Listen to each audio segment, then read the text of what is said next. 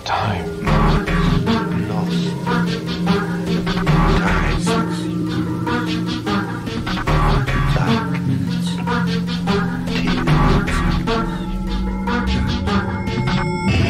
The time is 13. o'clock.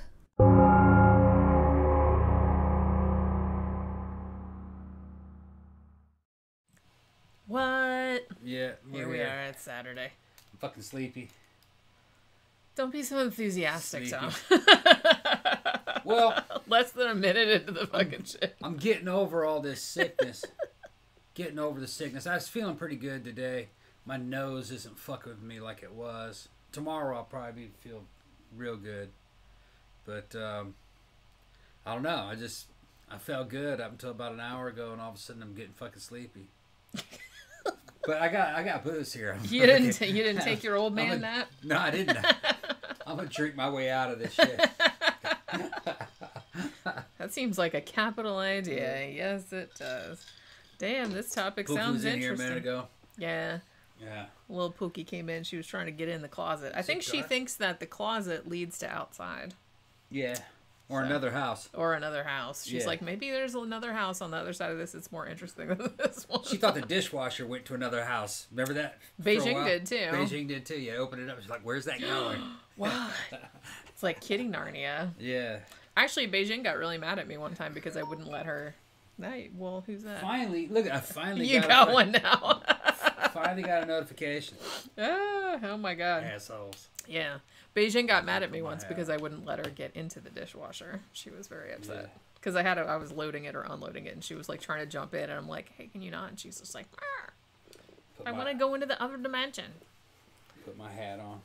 Fingers crossed for no dropouts. Yeah. We've actually, we haven't had any problems since last Saturday. Like, we've streamed a lot since then, and everything seems fine. So, we'll see how it goes. I mean, don't jinx it. That was some kind of maintenance, I think. Yeah, I think that might have been something to do with our Wi-Fi. I think they maybe were working on it in our area or something like that. But, Today's show is going to be about Carl Jung. And Carl Jung, we've been wanting to do this show for a while. Yeah. Carl Jung talked a lot about paranormal and kind of like psychic stuff. All right. And he wasn't a quack. He had some pretty good theories, and it kind of matches up with what I saw in Man Mountain Poltergeist. And he talks about things like poltergeist phenomenon. He'd seen it. Well, yeah, and he said pretty much the same thing about it that you said, that he thought that it was an exteriorization. I think he even used that exact word of people's mental turmoil. He tried to show it to Freud. Freud, knocking and stuff, Freud didn't want to accept it. Yeah. Evidently. We'll get into that in a little bit, too, because there's kind of, I don't know, Carl Jung is, like, such a fascinating person, because it seems like I said, he's mainly... the founder of, I guess, analytical psychiatry, analytical psychology, whatever. And the whole thing with him and Freud, like, a lot of their ideas were similar, but they had, like, some pretty fundamental differences as well. But I feel like Carl Jung, later on, kind of went off in a more, like, mystical direction a little bit, but there was still some basis in... I don't know. He was just like a fascinating combination of scientific rationality and like mysticism. Well, he believed in the unconscious, and the unconscious had a lot of paranormal and mystical kind of qualities to it.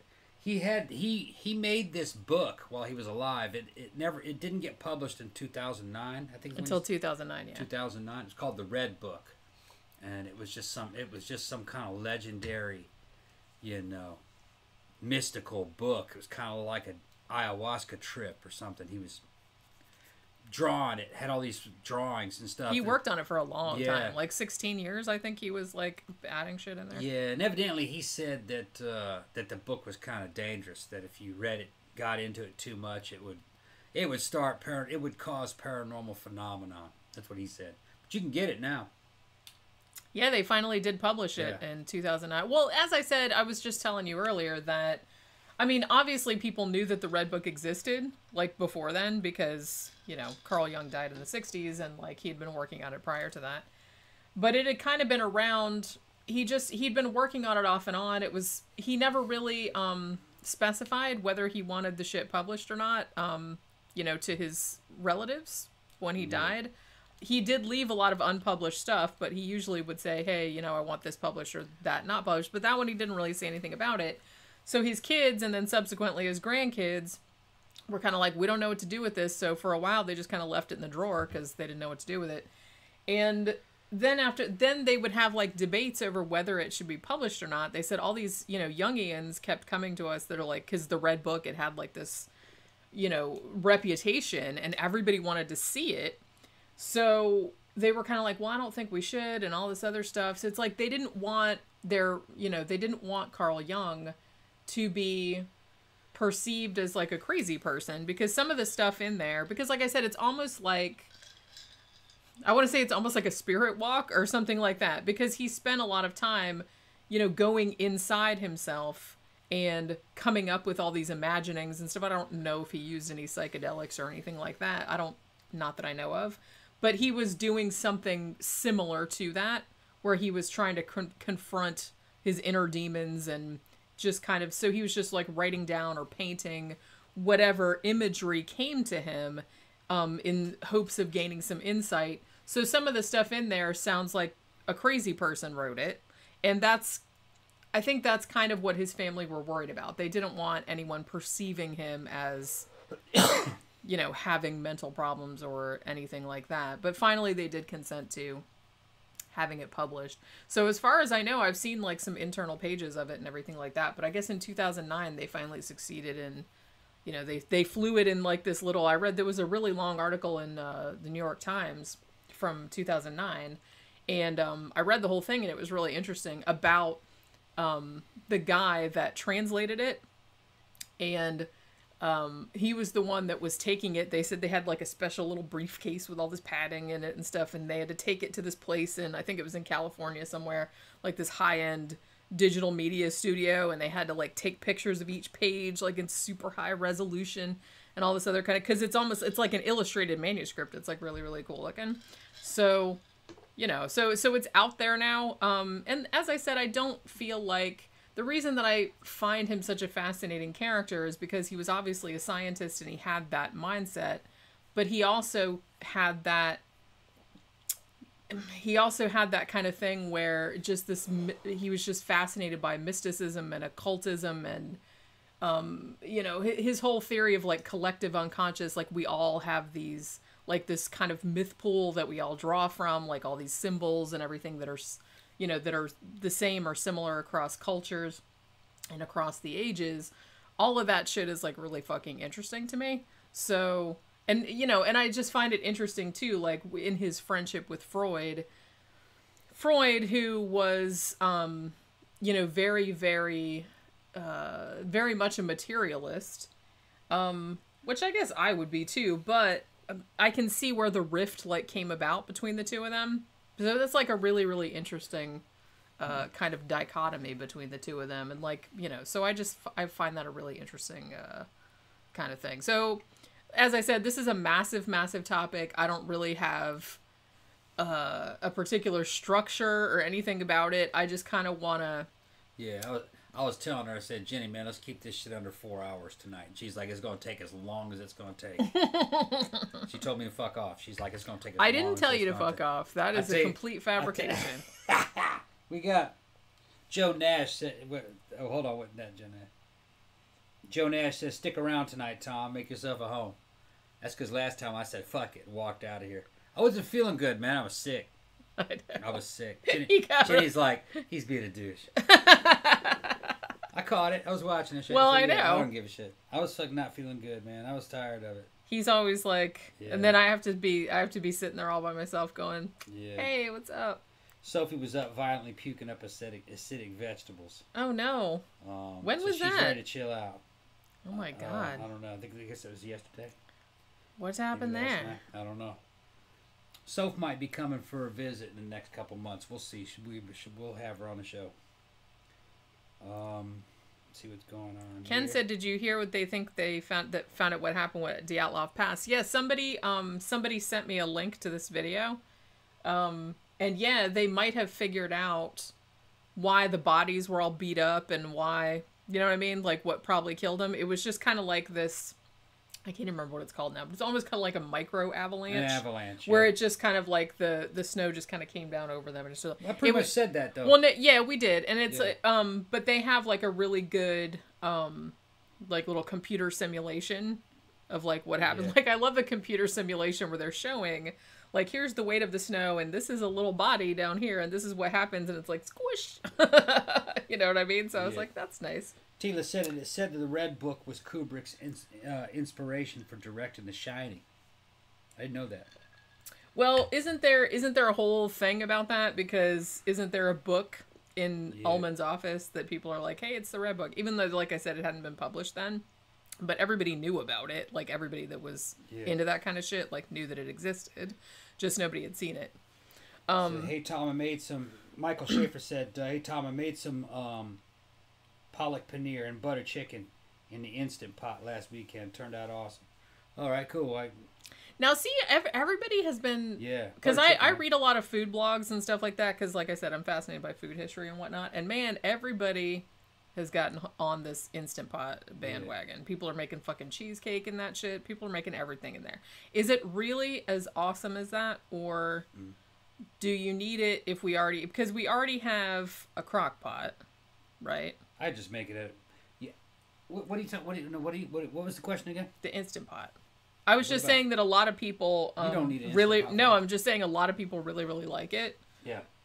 Because apparently it's like super easy and you can do all this kind of shit with it. But we don't have one. We have a crock pot. Yeah. We have other kind of stuff. I don't know if we would ever use it. To me, the pots are pots. I can cook in anything. You know what I mean? The only thing that's going to matter is, you know, the quality of how the dish is going to turn out and how long is it going to take to cook it. Indian food takes too long to cook in a crock pot. I don't know about what, you know. Yeah, we've never made Indian food in the crock pot. Yeah, we usually just make it in like a regular pot. No, the dishes aren't really set up for that. Indian cooking really isn't supposed to take a long time. Although it's better the day after. And the day after that. You know, it's Indian food, like up to a point, it gets better like every subsequent day. Like it's good on the original day when you make it, but then like the next day it's really good. The next day it's even better than that, and the next day and then after that it kind of starts to deteriorate. Tila said she saw Pain and Gain, said it was hilarious. I told you, it's like super funny. That's the way Florida is. Yeah, that's the way Florida one of the most Florida movies. That is Florida as fuck. That shit was Miami. Damn. Although all the cities are starting to become kind of like Miami now. Like I said, Florida is kind of like all the crazy gets funneled down here. Yeah. Just kind of like just all the, you know what I mean? Because a lot of people say way, though. Florida is like, you know, America's Wang. So everything just kind of gets funneled down here from the bladder of the other states, like down into the. I was watching this show. You guys know that I like those dead mall videos, right? Well, they got channels out there that are basically making dead city videos. And these guys are making videos about all the most fucked up cities in the United States and how the economies work and how they don't work. And just, you know, even talked about Mississippi and shit, you know what I mean? Fucking, which Mississippi's a mixed bag, you know. It ranks in at the bottom of all the statistics, but a lot of that has to do with Jackson. Jackson kind of throws everything. But anyway, what I was going to say is that fucking we should feel lucky to live in Florida compared to some of these other fucking places that you could live in. They got... Well, there's a lot worse. So there's a lot, yeah. I'm not a big fan of Florida because, like I said, I was born here, so I'm kind of over it. She kind of takes it for granted. But, but, you know, I can see why other people would want to live here, for sure. But, you know. Florida reminds me, and I was born in California. Florida reminds me of California in the 70s. Maybe early 80s, before it got really fucking crowded and really corporate. It kind of reminds me of California in the good old days. If you want to know what California was like in the good old days, watch Xanadu. That's about what it was like. That was a pretty accurate spiritual representation of the way it was. You know what I mean? You could go down to the beach, and you can go down to fucking Venice Beach, and it wasn't fucking totally crowded full of people. It wasn't filled with fucking tourists and shit. It was like fun towns and cities. You know what I mean? It was nice. That's the way Florida's at that stage now. Everything's on a cycle. Everything, Yeah. Florida will eventually get shitty. It'll get worse. Well, yeah. It'll And be- some parts of Florida are already shitty. But, It'll become a fucking metropolis like fucking New York, and then it'll run itself into the ground eventually. Michael Schaefer said, "Didn't I call Florida Satan's ass crack?" I did. Yeah, it's hot. It's fucking hot. Yeah, in the summertime, Yeah. I really wouldn't recommend Yeah. it. Honestly, it just seems like if people are going to come visit Florida, unless you're super, super into having swamp ass, I would recommend... It's not that bad. It is. Well, I would recommend coming here in, like, early spring or, like, late fall. Yeah. It's a late fall. It's still hot, but it's not as crowded. You won't die of, fucking heat stroke every time you walk out the door. It's also going to depend on how much money you have. That, too. If you're rich, you're going to love fucking Florida. Especially Miami. South Miami. But you got to be a millionaire Yeah. to really appreciate it. Yeah. Although there's good shit. You don't have to be a millionaire to appreciate Miami. If you're not a millionaire, live up around the Orlando area. Fucking where we live. It's nice. You like it? Yeah, it's not horribly, horribly expensive. Some places are, but... I don't know. half the price of California. Yeah. Easily. Yeah. So you can still get a decent amount for your money, but... Yeah. I'm just saying. So let me see. What else do I have to say? Oh, I'm not really sure if... I know we usually do a live matinee on Sunday, but I'm not sure. We're either not going to do one tomorrow or it'll be a lot later because I'm going to go to Ocala to stop by and see my mom and my sister, who is coming down to visit from Atlanta with her boyfriend. And I was just going to pop in and see them real quick because I haven't seen them in a really long time. Mm-hmm. So I might drive over there and see them. So that's about like an hour and a half away from here. So depending on what time I get back, because I think she's going to be there like 2 in the afternoon, which means I have to leave here about 12:30.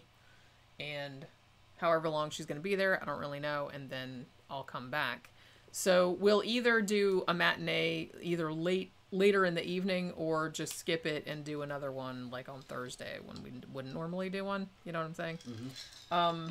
So we'll see how that goes. Did you got a movie today, didn't you? I know that that? was the next thing I was gonna say. So I wanted to give a shout out to Louis. We just got this like 10 minutes before we started the show. Louis sent me the Blu-ray of Oculus. Mike Flanagan, I've never seen motherfucker. it. Oh, it's good. What's that about? It's about essentially it's a haunted mirror, but kind of. But yeah, it's really good. I really like this movie. Okay. I've seen it but it was many years ago. So, Mike Flanagan is like a cool fucking dude and I've liked all his movies. So, he was the one that did he did Dr. Sleep, didn't he? Yeah. Among other I things. got that too. Haunting of Hill House, Oh yeah, we did buy Dr. Sleep, didn't we? Yeah, I bought a used copy for $8. That's right. On Blu-ray. I forgot all about that. Yep. Also, didn't he do Absentia also about the tunnel with the thing? That was like a good movie too. I think that might have been his first one. Mm-hmm. Yeah, Hush was good too. That was the one about the woman who was deaf and it was like a dude was like stalking her like outside her house. That was like really, really good. Trying to get some of this alcohol into my system, man. Yeah, you really need to like get on the ball, man. Trying to wake up. Wake up. Wake up. Get that blood flowing. I mean, it's not like you woke up early this morning. I don't know what it is. Well, I'm fucking. I felt like I've been beat up with a baseball bat, because of the sickness. Yeah. You know what I mean? So I'm just trying to snap out of it. Yeah. And I haven't been real fucking like optimistic. You know what I mean? Fucking. I've been kind of in the fucking dumps anyway. Yeah. We need to get the fuck out of here and have some fun. Got all this fucking shit to do in Florida. And well, you can go with me tomorrow if you want. Maybe we'll see. I don't like having to drive all that way anyway, I know you because don't there's no drive. fucking cell phone service out there. My mom lives out in the middle of the woods. I hate making that drive. I do too, but it's like that's why I don't go that often. Yeah. But I haven't seen him in a long time. But so you definitely need to go fucking see your people. well, yeah, like I said, I haven't Yeah. seen him in ages. And my sister, since she moved away, I haven't seen her for a couple of years. And this is kind of sucks because last year, she bought me tickets to see Nick Cave in Atlanta last October, but of course it got canceled because everything else did. Because I was going to do a whole road trip, and I was like going to go up and see her and stay with her for a few days and stuff like that. And of course that didn't work out. So I'm very happy that she's coming down here. She's actually going to all the Disney parks, her and her boyfriend. They bought that multi-pass thing where it's like it's a different park every day. So I don't know how much that fucking shit costs. But yeah, they're doing that. So they're just like, they're coming down, they're driving down, and then they're going to stop at my mom's place and then go on to Kissimmee. And then I'm going to go have lunch with them like next Friday too. But I wanted to see them tomorrow because I haven't seen my mom in a long time either. Yeah, they're in there talking about Dr. Sleep. I thought Dr. Sleep was all right. Yeah, I mean, it's hard to, I mean, obviously nothing's going to be as good as The Shining, which is like one of the best movies ever. But I thought it was like a decent effort. I can see how it got like mixed reviews because some people were like meh and some people like really didn't like it, but I kind of feel like he did the best he could. I liked it. With I liked it. And you know what I mean? And it's like, it was actually a lot better than I was expecting.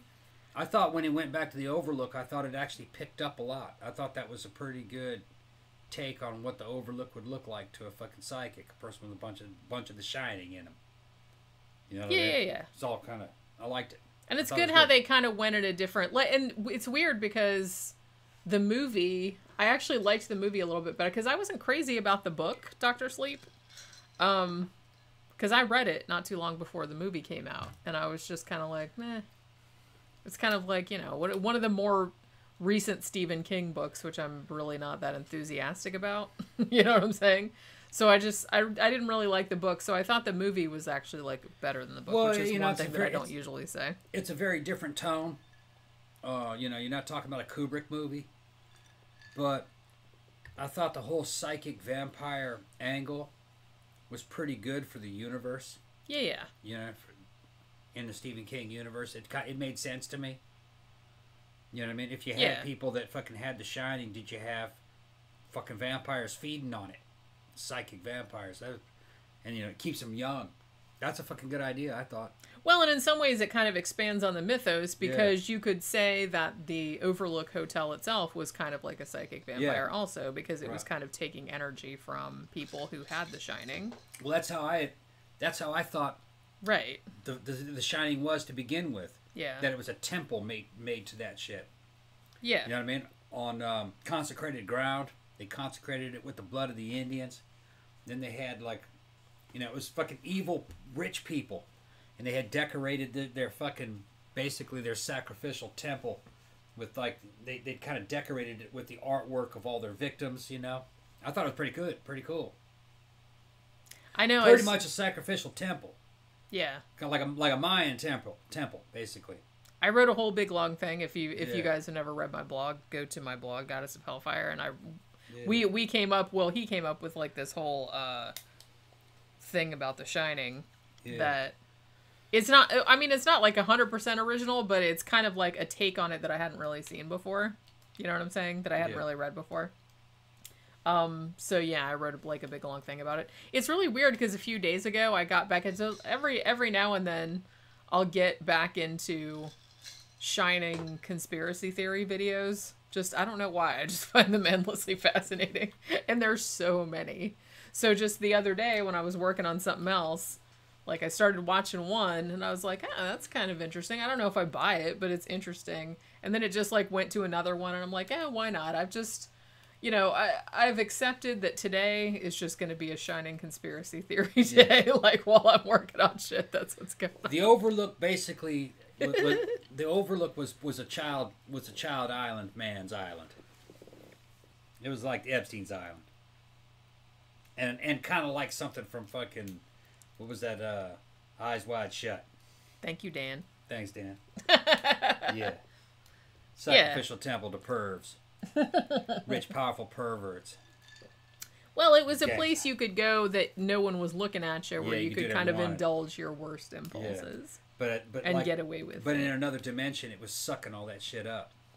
Yeah, well, and that's, I kind of feel like that was implicit in your theory, was that the hotel itself was in essence alive and was kind of it drew those kind of people to it because it wanted the energy. It wanted to feed off of all of that horrible negative shit that was happening. So that made complete and total sense to me. Yeah. I saw one the other day and I was telling you about this. I don't think that I buy this, but it was interesting anyway. And somebody made like an hour-long video about it. So I was just kind of like, yeah, whatever.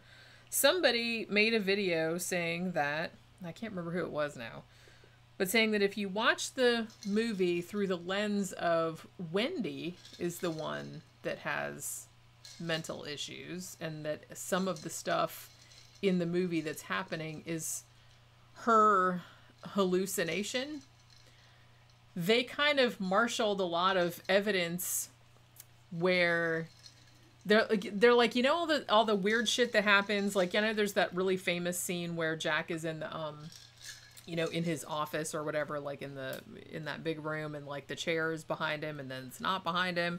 And it's like, so they're talking about all these kind of supposed inconsistencies, like, oh, now here's a light switch and now there's not a light switch, and all the shit about the, you know, the geography of the hotel being all like fucking askew and everything.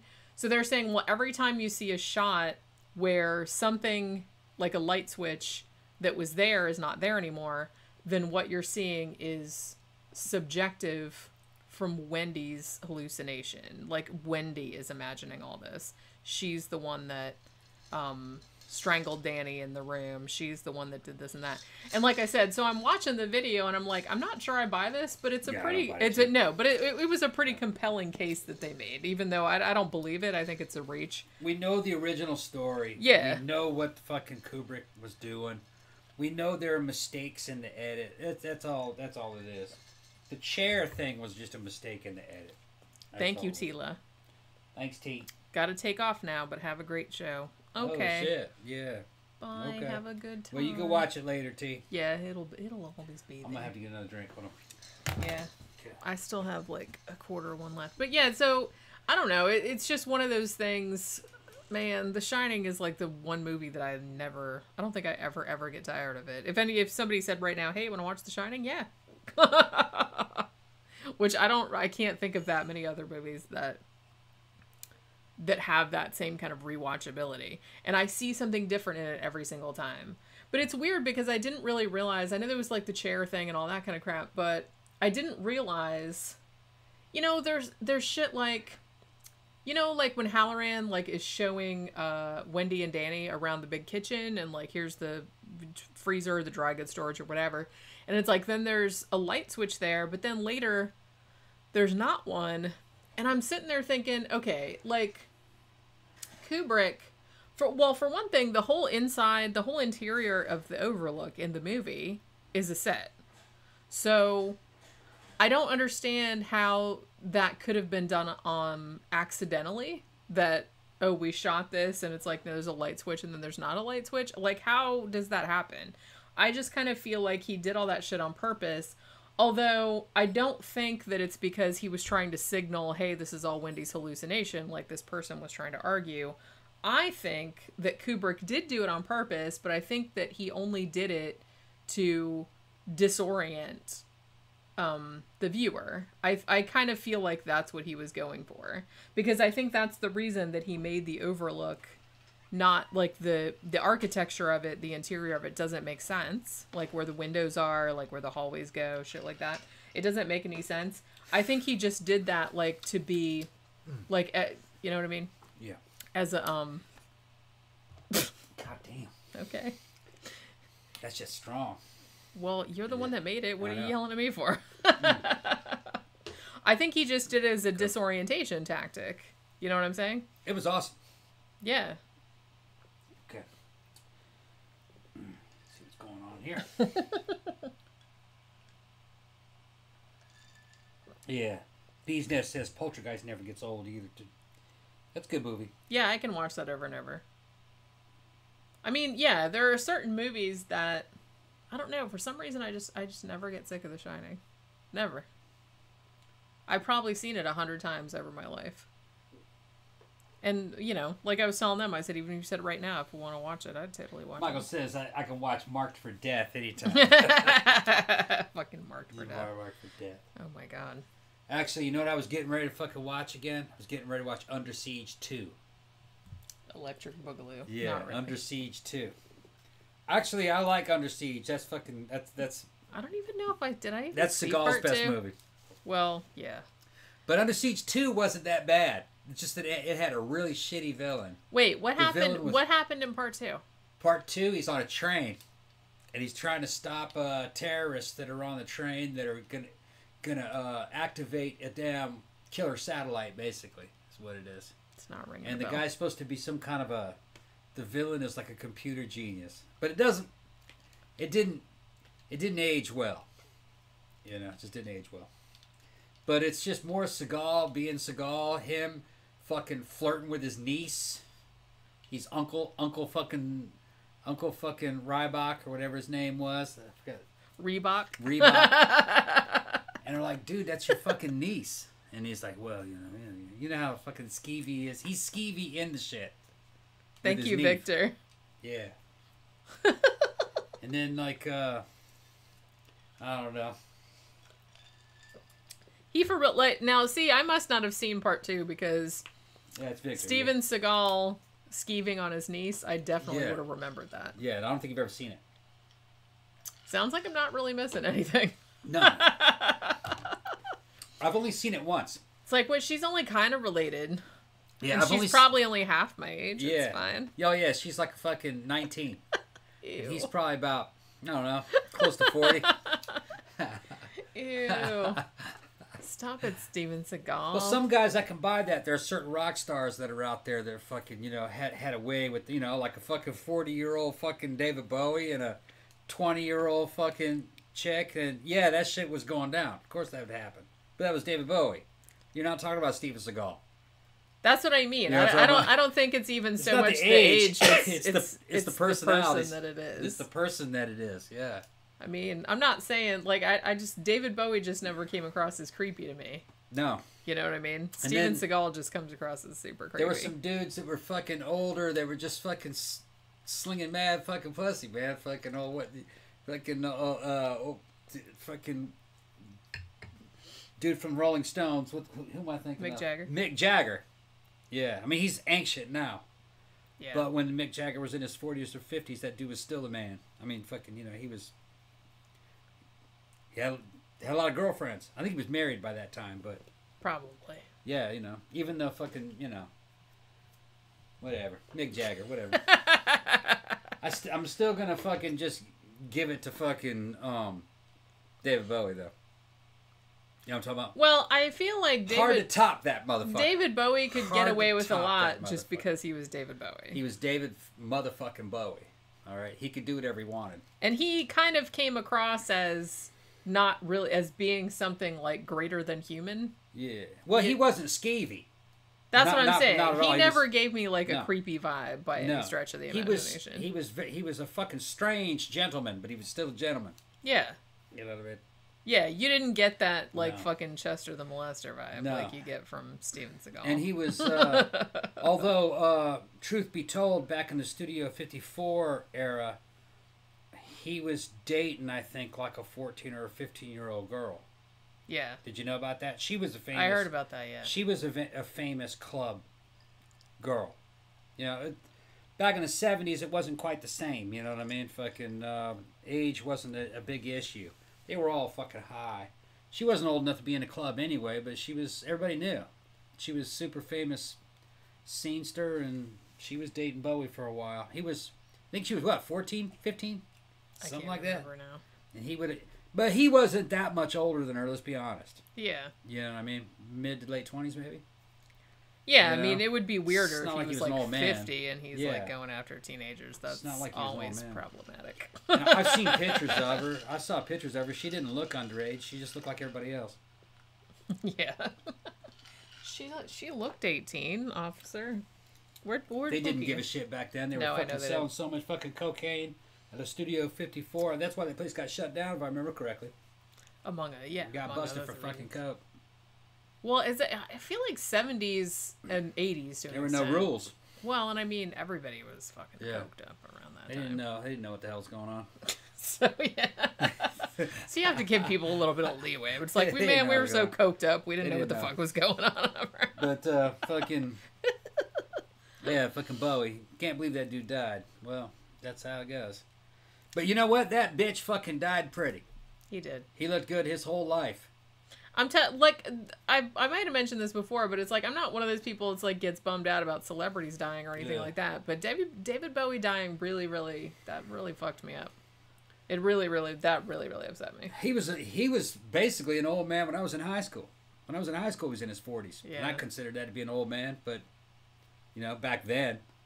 Now at 51, if you got 40, that's a young Shut man. up, that's not old.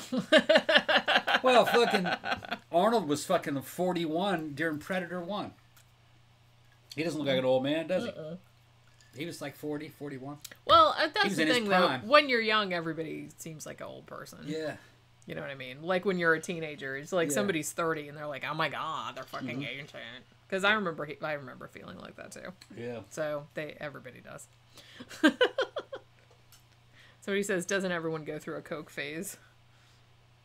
And then Beastness says, "I'm still in my coke phase." I didn't go through a coke phase.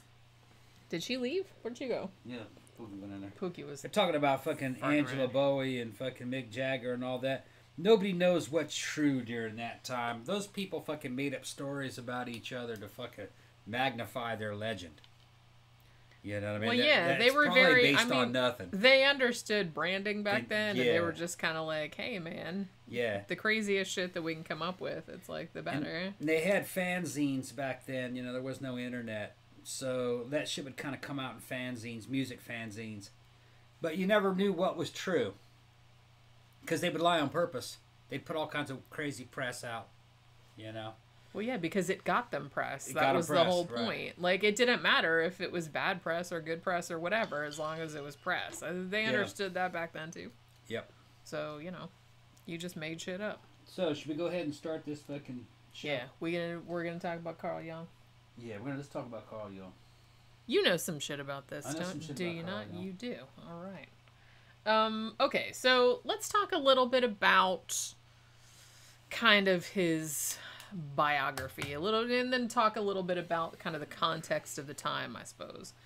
Because I guess it's really weird to think about nowadays, but the shit that we talk about now in psychology, like a lot of the formative ideas that people have about psychology, not really a big thing, like, until, you know, Freud and Jung and stuff like that came along. Yeah. And I feel like their ideas, even though a lot of their ideas have been, you know, kind of fallen by the wayside, Yeah. like as far as like scientific circles go, but they've really kind of leached into the public consciousness to such an extent that I think that people don't even realize that they came from like a single person or a group of people. Yeah, and let's straighten something out before we talk about this any further.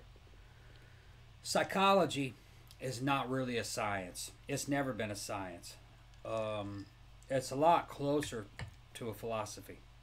Because you can't really prove what people are thinking. It's hard to prove things that psychology talks about. It's almost kind of like a high-class Scientology. Scientology is actually... L. Ron Hubbard was trying to replace psychology and get Scientology put in universities. That's how fucking crazy that motherfucker was. But it's not as crazy as you think when you look at psychology. Psychology's pretty fucking crazy too. But it's not a science.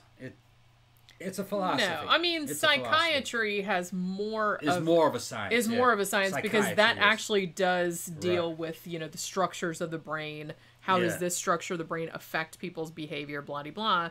Whereas psychology is much more Yeah. nebulous. When I was a little kid, psychiatrists looked at psychologists in the same way we would look at a fucking Scientologist. They just say that's or a an pseudo. astronomer. You're an Or an astrologer. astrologist. That's like what I an meant. astrologist. Astrologist, not an astronomer. Yeah, because they're just like, stop it. That's not that. You know, you can't prove any of that. That's not real. That's not a science. And psychology is not a hard science. Now, doesn't necessarily mean that what psychology says, like some of the things that some of the theories psychology has, doesn't mean that there isn't anything to it. I mean, psychology will talk about personality types, and you can look at it and go, yeah, there are personalities like that. That person does fit that personality type. But that's not really saying much when you think about it. I mean, think about it. Astrology does that too. I'm a Cancer. You know what I mean? I'm a Sagittarius. Oh, I'm such a Libra. And then some of that shit does sound like it kind of fits, but it's fortune cookie stuff. But there is some use to psychology, I would think. There's something to it. It's just that it's not a science. And it's an art form. Yeah, and I think the thing too is that some people do find benefit in, you know, going to an analyst, say, and, you know, particularly a Jungian analyst, and having their dreams interpreted, and so, you know, and maybe that makes them, you know, feel better, or that maybe that makes them a better person. So I do feel like it has some value, but like you said, it's not like a hard science. No, I mean, you could go lay on a clay table and fucking do auditing too. They say the fucking audit, Scientologists love auditing. They say there's something to it, that it makes you feel good. But talking to people makes you feel good. That's what auditing is. Talking about yourself. Yeah. Everybody likes to talk about themselves. Yeah. I think that's, you know, that just might be the most cynical interpretation, but I do feel like people love to talk about themselves and feel like somebody is listening to them. If you're self-absorbed and validating their feelings. If you're self-absorbed, you might want to consider becoming a Scientologist. Just don't join the Church of Scientology. Become a free Scientologist. It's a lot cheaper. Although Go through the OT materials for free. Although you might get some of the squirrel busters showing up on your doorstep. The squirrel busters. Yeah. You got to be a real fan of the show to know what we're talking about there. Oh, just look up Squirrel Busters on YouTube. You'll see. It's the People most knocking on your door, ridiculous. asking you about Marty Rathburn. See, Marty is, you know, where is Marty? Oh, man. I kind of, and as I said, I felt like this when I worked for them too. To me, it seems like Scientology is a bunch of... It's role playing. Well, it seems like a bunch of kindergartners who think that they're grown-ups. Yeah. That's kind of like how it comes across to me. I don't know. They just come across as like a bunch of children like play acting as adults. Yeah. But they play acting as mentally challenged adults. Yeah. Let's put it that way. That's how kind of I interpreted that. They're telling me to put a feather in my hat and call it macaroni. You totally you should. This is my bush hat. It makes me sexy. It's magical like that. Yeah. All right. So Carl Jung. So he's born in Switzerland now in 1875. Now, it should be noted that, as I said, when he was born, this was kind of, you know, in a time prior to psychology even being a thing. I think that it didn't really gain its footing until about 20 years later, you know, with Freud kind of coming on the scene. And as I said, we'll talk about that a little bit later because there was a big, you know, the two of them, their relationship between the two of them, a lot of their ideas are very similar, but they had like a very famous rift, and, you know, looking at the way that they looked at things differently is kind of instructive probably. So yeah, so he's born in 1875. Now, his parents were actually pretty poor. His dad, I think he had started out as a linguist and he was like really good at it, but for some reason he just didn't have a lot of fucking gumption or a lot of go-getter whatever. And so him and the whole family are kind of poor. So the dad is like a minister. Now, the mom seems to have had some kind of mental issues. Let's call it that. I think Carl Jung said later on that his mom would act totally normal during the daytime, but then at nighttime she acted like super weird. Like she would act like really weird and mysterious. She'd be like creeping around the house and like acting really bizarro. I think he even said I was like reading a couple different biographies of him, like on Kindle Unlimited. And I think he even said at one point that he's like, one time I saw this figure coming out of my mom's room one night that was like this glowing woman with like no head. Well, she had a head, but like the head was like in front of the body. You know what I mean? Like the head was up here and like the body was by like a ghosty kind of shit or something. And like he kind of associated that with his mom. So his mom like had some issues, you know, to depression, like whatever the other shit going on was. So I kind of feel like this whole dynamic might have played into his shit later on, because he did have a thing where, I don't want to say he wasn't like misogynistic or anything like that, even like for the time. But I think that he saw women as unreliable just because of what his mom was like. But he saw men as kind of like strong and decisive, but ultimately useless, because his dad was kind of useless. You know what I mean? Because he couldn't really, it was a different world, make any money. Yeah. So I think that that like kind of informed a lot of his later views. It would have looked that way though. Think about it. Mm-hmm. Because you had a society where women basically, they weren't that educated. Maybe they had some school, you know, when they were in high school. Probably wasn't much. But you're raising all these guys who are like the head of the household, and they gotta fucking keep shit under control, and you know what I mean? Oh yes, I'm not at my table. You know what I mean? So they're kind of like your local governor, but they're only in charge of the house. Yeah. Government's fucking treating them like bitches though, you know, in the off hours, telling them what to do. So when you're a kid, they seem powerful, but they're not powerful versus the government. The government's bossing them around, and then your mom and your sisters, your sisters are just women that get married off. They're girls to get married off to some dudes. Yeah. You know what I mean? And your mom is just somebody who takes care of the children. You know what I mean? She doesn't have much of a role outside of that. So, you know, most countries are like that. You know, South America's a lot like that. You know, I mean, I guess you say it's very defined gender roles. I don't know if it's like that anymore, but it was when I was growing up there in the 80s. You know, women just would be, you know, they're kind of like what he's talking about. You know what I mean? They're just fucking, they kind of come off as thank you, Kat, being under the thumb of other people, and they don't have much power on their own. There's not much to them. They're housewives. That's how they come across. But he's saying this from the point of view of a kid, though. You know what I mean? Yeah. Of a child growing up in this environment. Probably wouldn't look that way to another adult, though. But it's formative. Well, you know what I mean? yeah, and I kind of feel like both Jung and Freud, I think they maybe, I don't know, I don't want to say they project a lot. Well, yeah, and I don't want to say they overestimate, because shit that happens to you in your childhood is obviously very formative to, like, you know, it does, like, form a lot of the basis of your, you know, your opinions later on. Yeah, but you go back and look at it, it's not realistic. Yeah, I do think that maybe they put a lot more emphasis on there than perhaps was warranted. Yeah. Because I do feel like what it really was, and I always thought that these guys, because even as a kid, I'd read about Carl Jung and fucking what's his name, Freud, and they're always talking about childhood development. And as a teenager, I'm like, man, these motherfuckers are hung up on some really fucking childish shit, really. You know what I mean? Because even at the age of 15 or 16, I was looking at that going like, that's kind of weird that they've kind of hung up on this shit.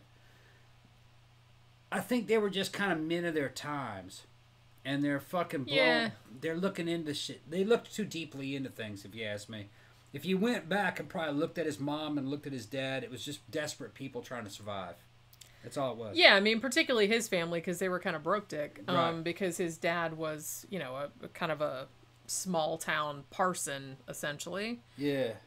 They did actually move to somewhere a little bit, like he got a little bit better shit later on, but I do kind of feel like I do kind of feel, well, and it could be too that people are, you know, hindsight is 20/20. Yeah. And if you look back at someone's childhood and then you look at their subsequent development, that, you know, especially when they're really famous, or they're really famous for a particular, you know, psychological type of thing.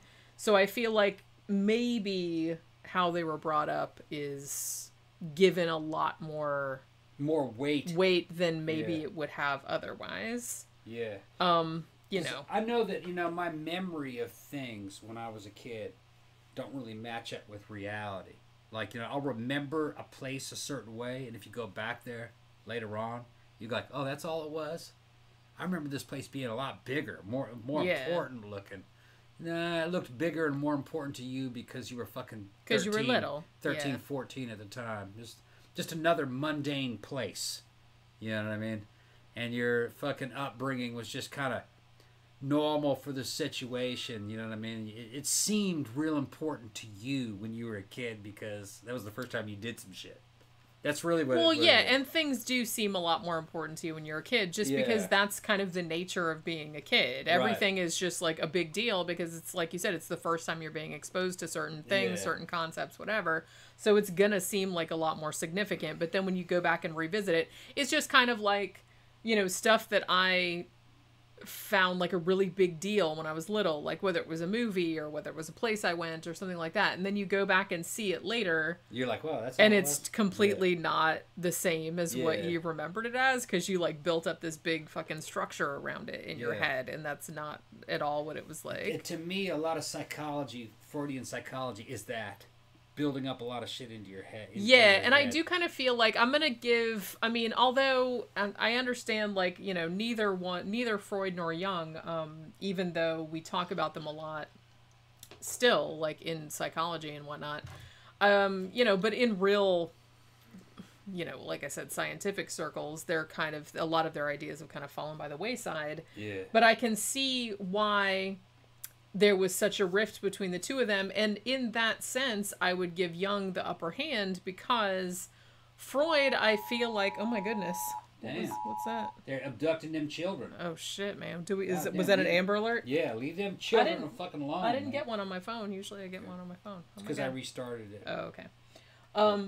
But I do feel like Freud was way too focused on sexuality. I and think toilet training. Yeah, I think he felt like everything could be, kind of. It was a very reductive way of looking at things. Yeah. Because it's like everything, every neurosis that you have, can be kind of distilled down to some like sexual shit. Yes. And I think even, and it's weird because even when Jung was around, other colleagues of Freud were starting to say that too. So it's not just a modern thing that we're casting back. Even like, at the time, too much about having they sex were just with kind of your like, yeah, I just think it's too narrow a focus. So like even back then, people were saying that. I've noticed that he was always coming up with fucking shit about fucking Oedipus complexes with your mom and fucking toilet training stuff. Yeah. And it's kind of like it's kind of odd. You know what I mean? When you think about it, it's very odd. It's just as odd as shit as L. Ron Hubbard. Yeah. You know what I mean? L. Ron Hubbard was saying everything goes back to the fact that your mom tried to kill you when you were in the womb. Ain't that some shit? Because all moms try. All moms are trying to kill you when you're in the womb. That was fucking L. Ron Hubbard's fucking. That was L. Ron Hubbard's explanation for why you're so fucked up.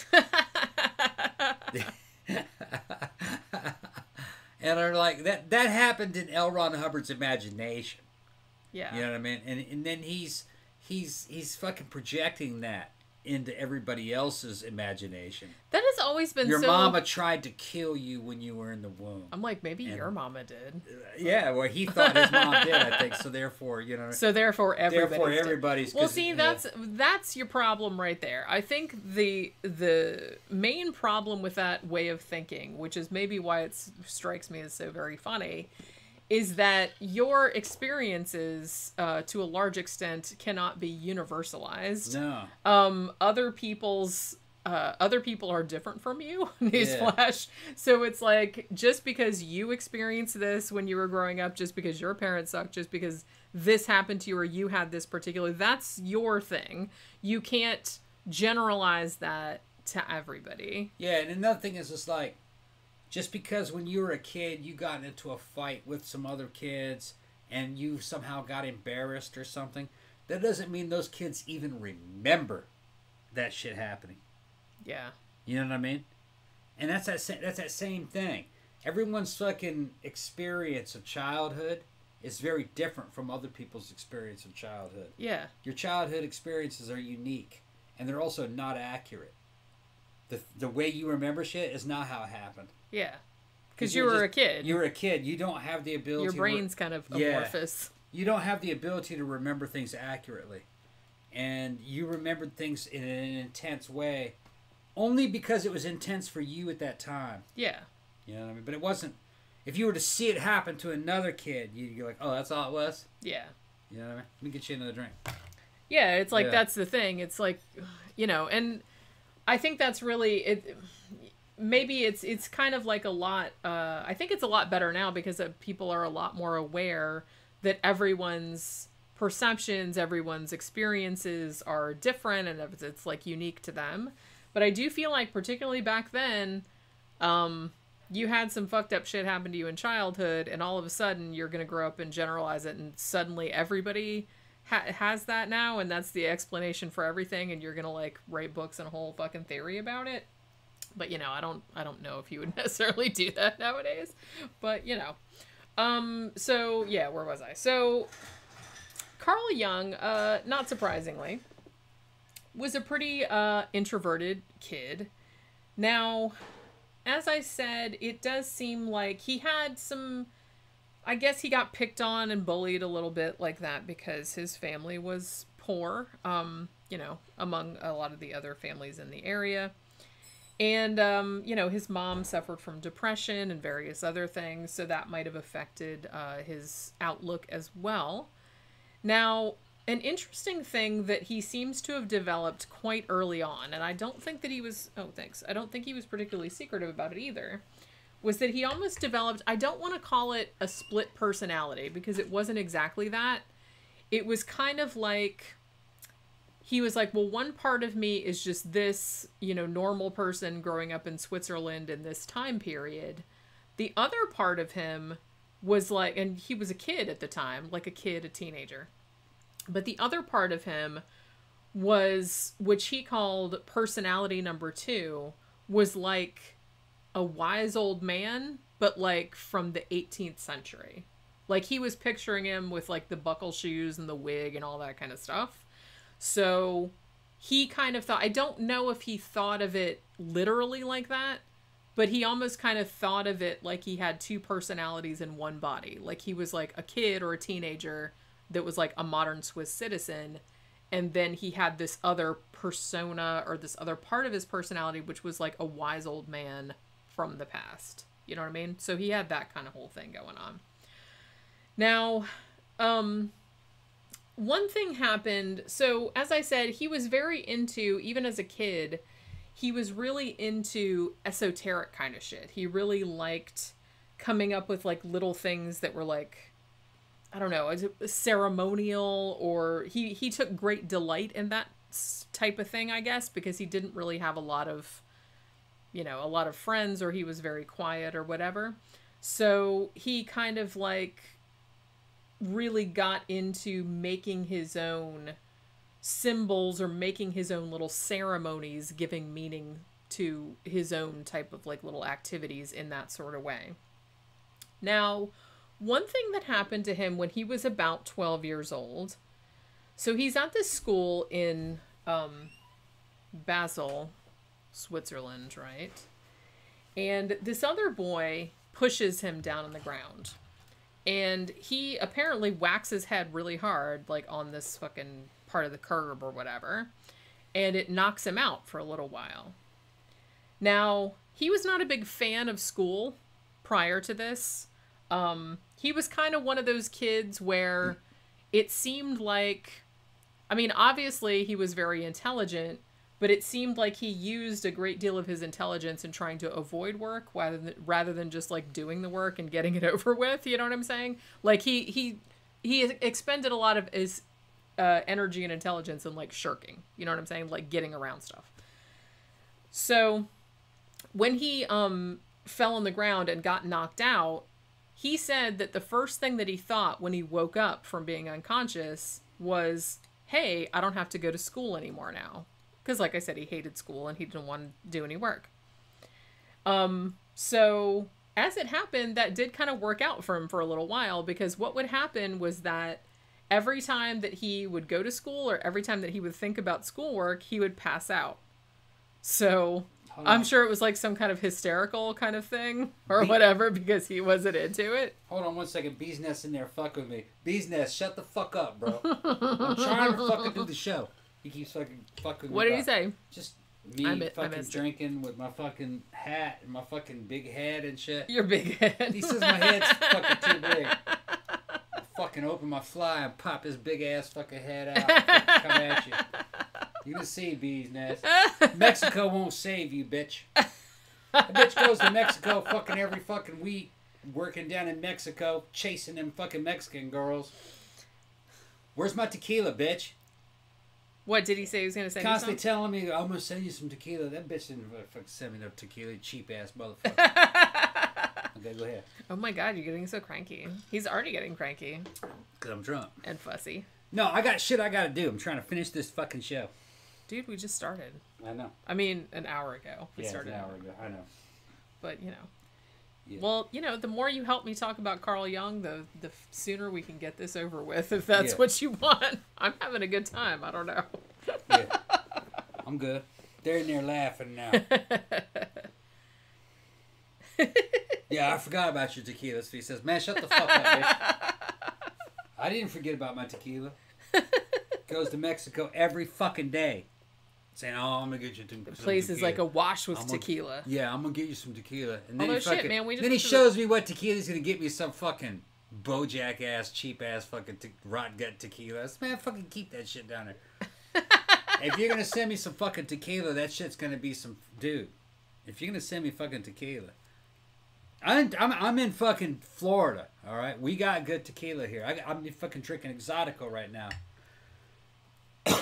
The best tequila in Mexico, ask fucking Canavatslan, or ask him. He's going to say it's Milagro. Milagro. That's what they fucking drink. Which you can get that here. You can get that here. That's next to nothing. They sell it everywhere. You didn't give me some tequila. Give me some fucking craft tequila. All right? Something where some fucking Ricardo Montalban motherfucker dipped his nuts in that shit before it went over there like that. It's like some special shit. Doink. Yeah. He did something to that. You know what I mean? Some craft fucking tequila. You know what? I would love it if somebody made a craft tequila and that was the whole commercial. He was dips just his nuts somebody in it. like dipping his nuts in it and then going. Yeah, and he does the shit in slow motion. Yeah. Yeah, That's what I'm they picturing. even got it if it is like that. And then he shakes. I mean, I would totally buy that. Come on. So would Yeah, you. I know you would. So would you. Nah. Come on, that's funny. It is funny. It's just funny. I wouldn't drink it. Maybe I'd buy it. I wouldn't drink it. Be like, man, it had your nuts in it. Yeah, but did it really? They're Because just trying to make a funny commercial. But on my nuts, I rubbed some good habanero juice on it before I went. See? Well, yeah, that's... Yeah, like some habanero fucking... You know what? I kind of feel like you could probably find a niche freshly market shorn nuts for that kind of stuff. What's that? You could probably find a niche market for that kind of stuff. Oh yeah, it'd be like some kind of fucking. You weird, can sell any fucking motherfucking thing on the internet. I'm just telling you. Be some kind of weird. As long as you can like afford to make a funny ass commercial. Look how well the fucking. No, now they're going tequila with cheese showing up, and they just got in from Mexico and all that. Yeah, Tom likes teabag tequila. Yeah, Sophie says Tom's signing up for that commercial. Yeah. I mean, I'm gonna tell you right now, like Louis going, it's good. Louis Hernandez is going, it's just good. I mean, if you like really do a funny commercial. Ken says we're nuts about our tequila. Yes, easy. That's an awesome fucking shit writes tagline. itself. That's an awesome tagline. I'm telling you. D's Nuts Tequila. Yeah. That's what Kid Kat says. Yeah. God damn. It's kind of like I said, look at all the funniest fucking commercials, well, that I thought were fun. I don't see a lot of commercials. I only just see them if they go viral because I don't watch a lot of, I don't watch any TV or anything. But it's like, look at the shit, like, what was that Squatty Potty type of thing with, like, the fucking, the unicorn that, like, shit out little poops, but that looked like, soft serve ice cream? Yeah. Okay, they had that. You had your poopery commercials, hilarious. Also, I'm a big fan of the fucking Squatch. They're like handmade soaps. If you guys haven't seen those, I don't know how well this business is doing, but those commercials are hysterical. Those are the only commercials that I'll actually, like, if it's in front of a YouTube video, I'll just watch the whole commercial. I don't care if it's 2 minutes long, because that shit is fucking funny. Mm-hmm. You know what I mean? There's, like, soap for men. So it's just, and they lean right into it. Like, they talk about your fucking nuts and your sad, like, withered balls and all that. Oh my God, so funny. Damn. They're so funny. They just, like, make me laugh every single time I see them. So, like I said, if you're gonna go that way, then just go all in with the shit. Mm. I like it better that, because remember back in the old days, you know, if you had commercials for, like, maxi pads or some shit like that, and it's like they always had to be all cagey about it. Like, look, we're pouring some blue liquid into this maxi pad to show you that it works, even though that's totally not. It's like watered down Windex or whatever. Yeah, because it's like, blood, huh? yeah, it's like we can't show like the real thing. Which I'm not saying that you necessarily have to do that. Well, the blue was pretty. I guess, but it's just, it really does seem like, I like nowadays that they're willing to just kind of show shit the way it really is. You know what I mean? Instead of like being all euphemistic about shit. There was a lot of missed opportunities. I mean, when it came to marketing. Now, we're getting off subject, but... That's all right. That's what we always do. It was like, you know, I'm a big Billy Idol fan, especially back in the day. You know, I mean, he hasn't made any good fucking albums in a while, but...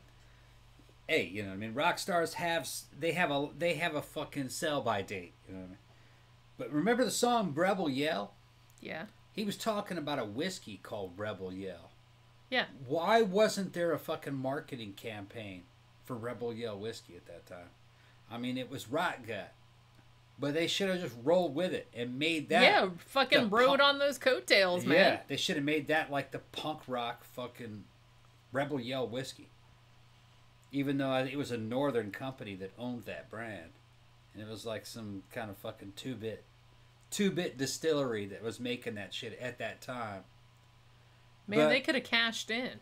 Should have cashed in, man. I mean, fucking, I would love to have some Rebel Yell whiskey, fucking getting drunk as shit, fucking listening to that fucking Billy Idol album.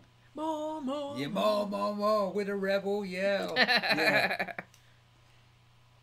Yeah, Sophie says, now the pad commercials and pussy cleaners are pretty much no filter from what I say on YouTube. See, I like that better because I don't like this euphemistic, oh, we're being so cute. It's like, look, we're pouring like blue shit into the... I'm like, that's not what that's for. Well, why are you...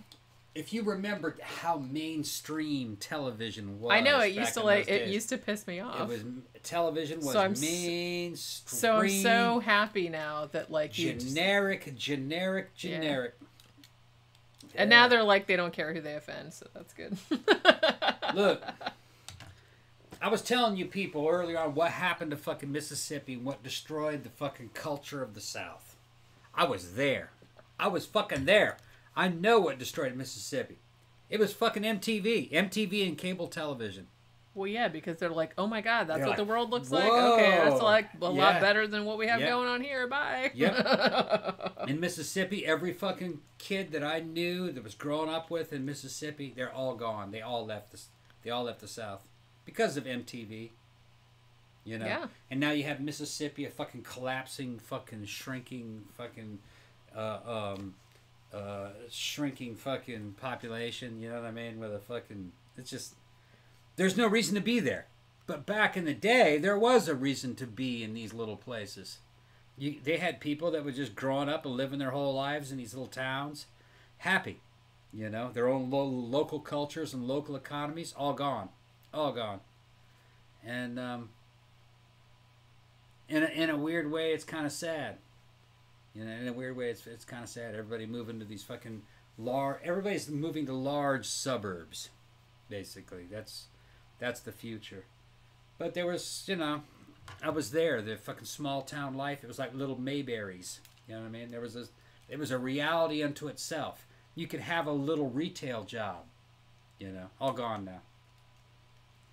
Yeah, all it's gone. Like, I don't know. It's kind of like that whole kind of shit is a double-edged sword. Like I'm all kind of, I get, like, you know, yes, we like our local community, and yes, we like, you know, it's the flavor that it has, which is like nowhere else. But small towns also have a really dark side of, hey, we don't like anybody that's different, and we don't like, you know what I mean? So Well, it's kind of like a, you know. That wasn't the problem. The problem was nepotism. That was the real problem. If you weren't related to the right people, you'd never get the good jobs. Well, that too. That was really the main problem. But, you know what I mean? Each little community had its own thing. And they were all interrelated to begin with anyway. You know what I mean? You can't democratize reality. Kat says now it's all really meth berries. Yeah. True. But it doesn't matter where you go, whatever country. You know, if you go to India, everybody's Indian. It was the same. It's the same thing. When you went to Mississippi, everybody was from Mississippi. Mississippian. They were all Mississippian. Yeah. Yeah. Yeah, so where was I? Okay, so, right. So, little Carl, like I said, he gets knocked out and then wakes up and says, hey, this means I don't have to go to school anymore. So he was very excited about that because he didn't really like school and he just wanted to, like, skive off all the time. Now, so he basically just did that for a while because he got out of school for like 6 months by just like passing out every time. He's like, oh, I'm going to school. Oh my God, I'm going to pass out because like dudes back then were drama queens, you know. So I just kind of feel like from reading a lot of Victorian era literature, the dudes back then, I mean, they just like passed out all the fucking time. You know what I mean? Where? What are you talking No, about? I'm just saying like all the... Like, I read a lot of Victorian fiction. Yeah, they fainted a lot. Yeah. Yeah. And so I feel like they were just so delicate. I think they fucking faked it. I think they did to get out of doing shit they didn't want to do. Well, I think that's kind of what Carl was going for. He just like every time he was like going to school, he's like, "Oh God, I'm so ill," but he would like pass out. So he didn't have to go because he didn't want to go to school. I think that's why. I think fainting was basically virtue signaling. Oh my God, I'm shocked. I can't take this. And then you I'm clutching faint. my pearls. Oh my God, it's too much. Summon my fainting couch. Yeah, Summon my fainting that's what it was.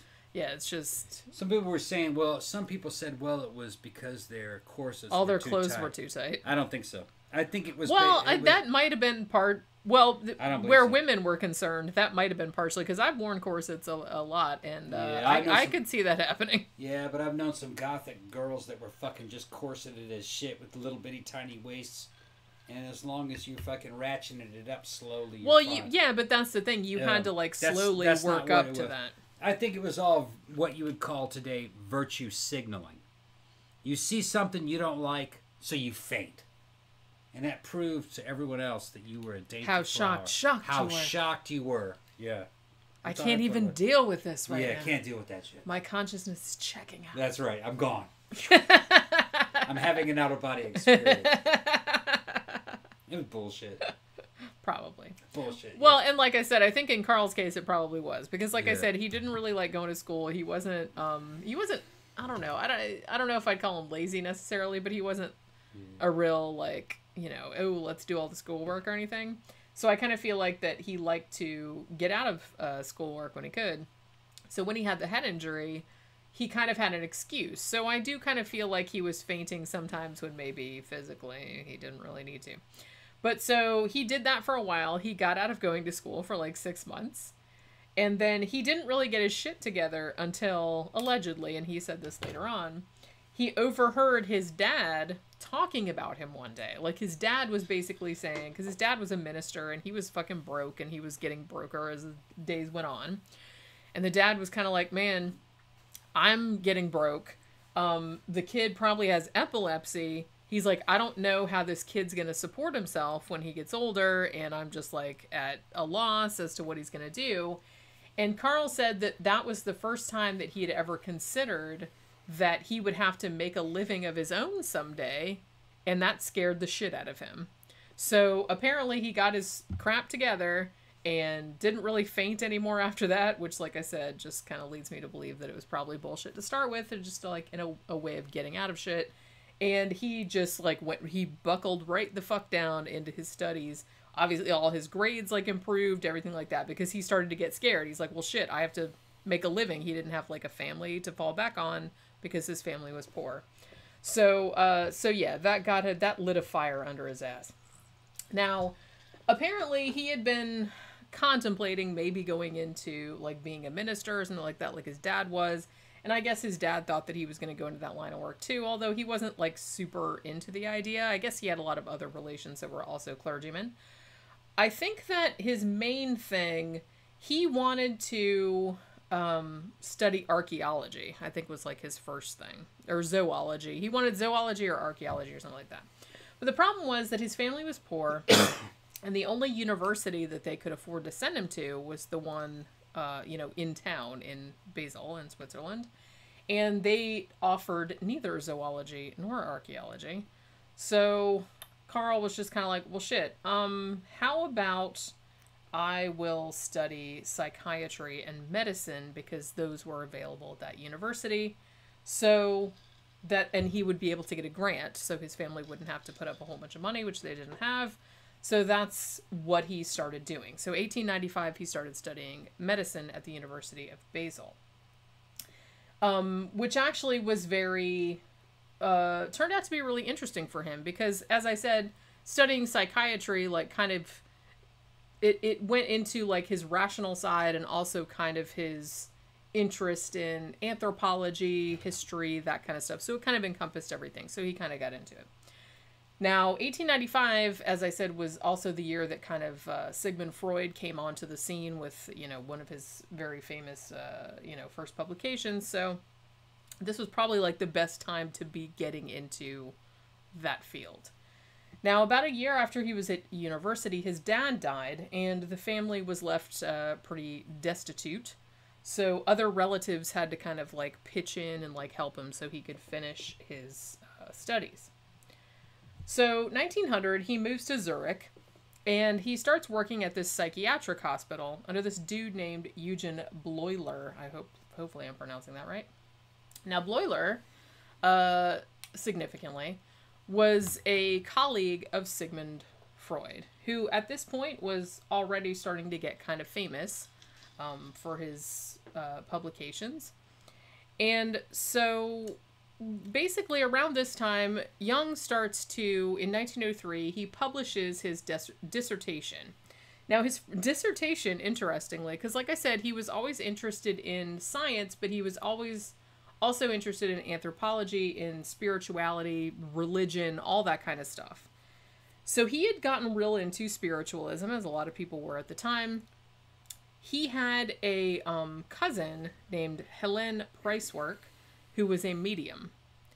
And I guess he had been to some of her seances, and he had started developing like some theories about, paranormal activity, what was causing it or whatever.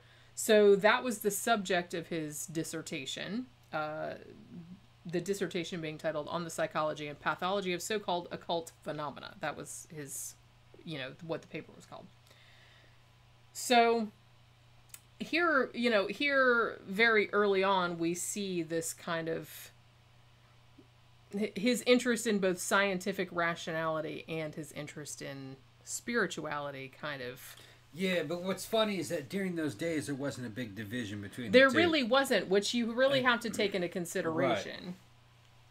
Right. I mean, there was a lot of people that, the Spiritism movement was actually fucking pretty directly related to science.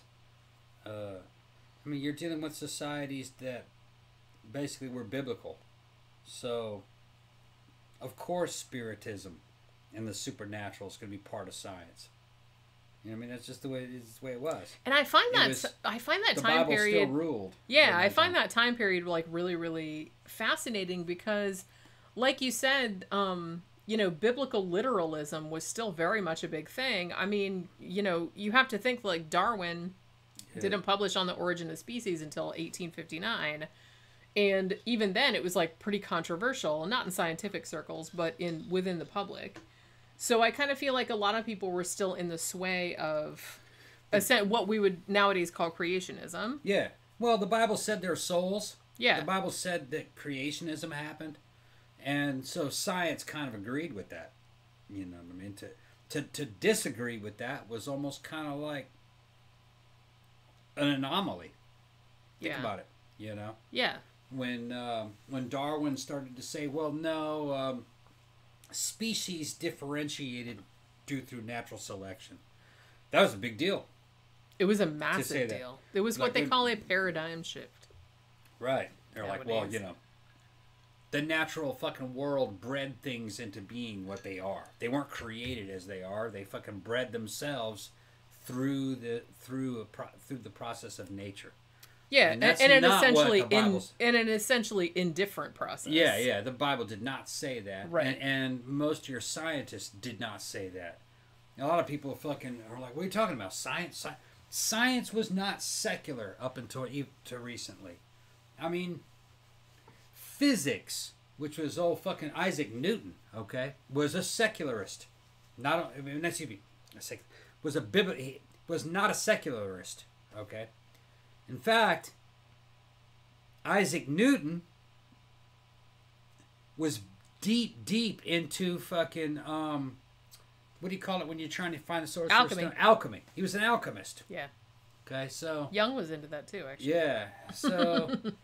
You know, these people believed in paranormal stuff and supernatural stuff. But They it just wasn't did. weird. There wasn't No, like it's a like big normal. dichotomy. Like nowadays, it's a big dichotomy between, you know, you're a skeptic, you're a rationalist. Yeah, There that wasn't kinda- that distinction back then. It was a lot grayer. which kind of should give you kind of a different light on the works of Mary Shelley and Frankenstein, okay? Because she was also in that world.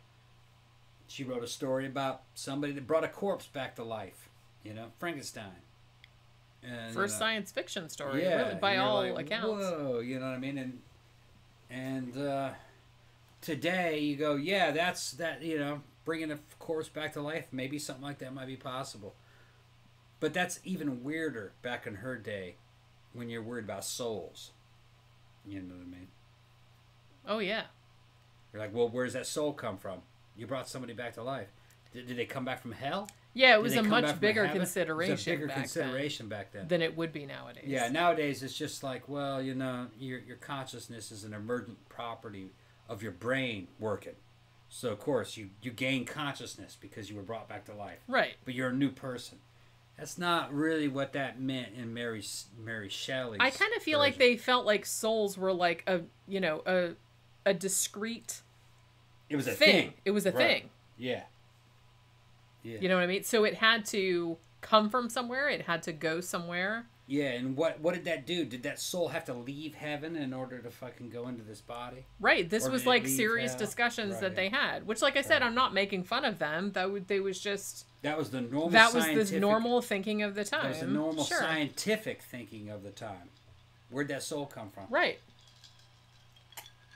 I mean, back then you had people like weighing, you know, people Bodies that were as they dying and like then weighing them a few minutes Right. later to see like what the difference, a like how difference. much does the soul weigh and all this other Yeah. kind of stuff. You had all that kind of stuff going on. That was a very serious consideration that they had. Yeah. So, you know, but and I'm like fascinated by, I mean, I've always been fascinated with, you know, not so much spiritualism itself, but the whole context surrounding it and like people that, you know, were into it. And even like, you know, people that were ostensibly like scientists and stuff like that were into it. And I just find that really, really interesting. And like I said, that's not to like shit on people at all, because I don't like necessarily to take our modern sensibilities and, you know, impose them upon people from the past, because, you know, they didn't know the shit that we know nowadays. But I find it really interesting how different lines of thought emerged, I guess. Which is like I said, I found like the whole process of researching Carl Jung and Freud and everything like that. I knew a little bit about them before this, but you know, reading a bunch of books about them, I'm really fascinated by the whole context of their time period and like where they were coming from, because you have to think nowadays topics like, you know, the collective unconscious, or topics like word association tests, even shit like that, introversion, extroversion, stuff like that. You have to think that, you know, to us it seems very like old hat, but back then it was very, very modern, very, very cutting edge. This was something that, you know, Jung and Freud and people like that came up with back then in the context of the time in the late 19th century, when this was not a thing. This was not a thing that a lot of people in the public like knew about. Yeah. You know? Yeah, and don't think that we've conquered it today either. We Well, still don't know what we're never going Right. to come to the end. There's Right. always something else to learn. We you know? can't explain consciousness. Nobody really knows what it is. Is it inside the brain? Is it outside the brain? I think it's outside the brain in a quantum field. Or it might be a combination. It might be partly inside, partly outside. There might be some kind of, who knows? It's like... I think the brain is where memory is stored. I'm not sure that's exactly where consciousness is. That's just on my personal experience, though. And like, even some of your, what's his name? Fucking Roger Penrose. Penrose, yeah. Penrose. He's kind of skeptical about the brain being the seat of consciousness. I mean, as I said, there's not a lot there. Yeah. I mean, I'm a rationalist. I'm a materialist. Yeah. I would imagine that most of consciousness, what you perceive as your consciousness, comes from your brain. But I am perfectly willing to accept that there might be something out there. There might be some kind of link with some kind of outside.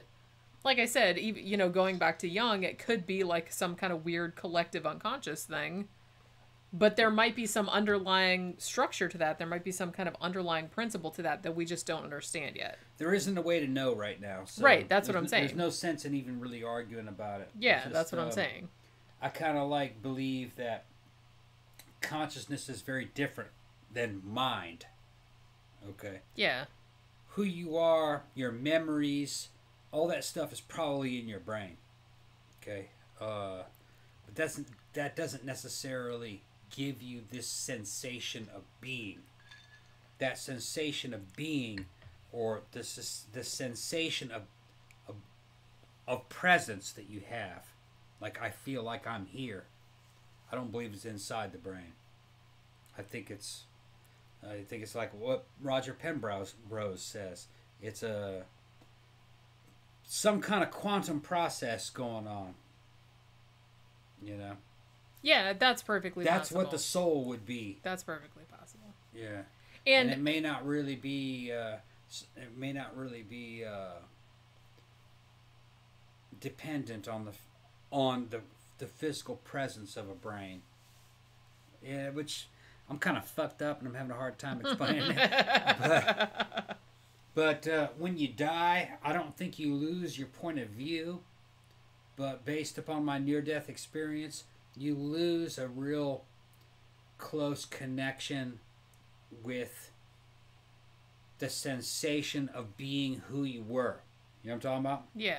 Like, when I had a near-death experience, I didn't feel real connected to Tom Ross. I remembered him, but it was like it was somebody else. Like a role that I had been playing. Interesting. You know what I mean? Like a character I had played. But that's not me. Who I was a lot simpler. And it was more in the here and now. It wasn't dependent on memory. I felt very squirrel-like. Like a little creature. Yeah. That could exist. That could see. You know what I mean? It was like... I felt more like a point of view than a person. Yeah. Which, maybe that's what it is. Maybe there's just some kind of rudimentary... Yeah, it was real rudimentary. A fragment of you that's kind of out there, like I said, in Jungian terms, in the collective unconscious. But all your memories, your actual, experience of yourself as an individual, maybe that all does reside in your brain. But there is some little bit of you that... I felt like I had possessed Tom Ross. You know what I'm talking about? And experienced his life, but that wasn't me. What I was a lot simpler. And it was just like a point of view. And it was free outside of the time-space continuum. And it could go into anything or anyone. And it was kind of like watching a movie. Yeah. You know what I mean? Yeah. That's what it more felt like to me. And it I was get all that. fun. Yeah. It was not a serious business. Which I would hope that that's a liberating message to you people. That it wasn't serious, really. It was all fun and games. Well, I kind of try, like I said, as much of a materialist or whatever as I am, it just does kind of, honestly, all I want is that when I'm dying, it's like, as long as I think to myself, hey, it's going to be okay, like before I die, then I'm good. Yeah, that's what it's like. It's actually that simple. Okay. Yeah. Well, then I'm good. Yeah, you're good. I'm not worried about it. It doesn't matter to me if I'm like come back later or that doesn't matter to me. You know what I'm saying? But yeah, so as I said, so the first thing so he's already getting a little bit into, as I said, spiritualism and talking about mediums and that kind of stuff. Now, 1903, another significant thing that happens is that he gets married. Now, the woman that he married was named Emma Rauschenbach. Now, this was interesting for many reasons, because Emma came from a very, very wealthy family. Her family had been involved. They had a lot of businesses, but probably their most significant one sold like luxury watches. So they had like fucking boku money. So hold on 1 second. Fucking Michael Schaefer he brought up a good thing. It's like the Vulcan Katra. Yeah. Yeah. It's like the Katra. That's what it is. Yeah. Victor said, all I want when I die is for the rest of the world to die with me. Yeah. Damn. That's all right. They don't have to go. It's all right. Yeah. I'm all right with it. I've achieved I've achieved a state of zen about it. Mark was asking me about it. They're talking about the fucking squirrel. Like, yeah. Quantum squirrel, somebody. Yeah, it's like being a squirrel. It's your Katra. Yeah. Yeah. That kind of makes sense. Yeah. Though. You know. But yeah, so this woman he married, apparently, here's the weird thing. Apparently what happened was that he had seen her somewhere, or so he claimed later. Because he's a big, Carl Jung was a big advocate of synchronicity. It was one of the big things that he came up with. It's like, you know, shit that and like predestination, not necessarily predestination, but like, you know, there were no such thing as coincidences. He was kind of into that. So apparently he saw this girl first when she was 14, maybe. I don't think they didn't get married till later. It's fine. But he saw her and he was like, yeah, that's the girl I'm going to marry. And he was in his 20s at the time. And he did end up marrying her later on. Now this, as I said, this was significant because her family was super, super wealthy, which meant, because of his broke ass, that he didn't have to worry about not having money anymore, because now he was like funded because he was Cha-ching. Yeah, he was married to this like really, really wealthy family, married into this wealthy family. But it also turned out that his wife Emma was also pretty kick-ass, like in her own right. She wasn't like super educated, as a lot of women at the time were not. However, when she started getting into his theories and reading his stuff, she got really, really into it. And actually, she ended up being, I believe, his his assistant when he went to work at a mental hospital later.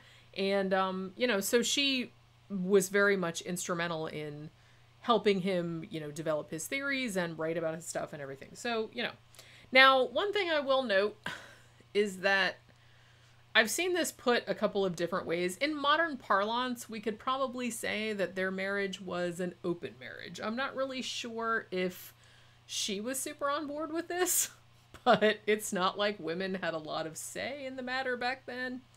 Carl Jung, not gonna lie, was by all accounts a bit of a poon hound.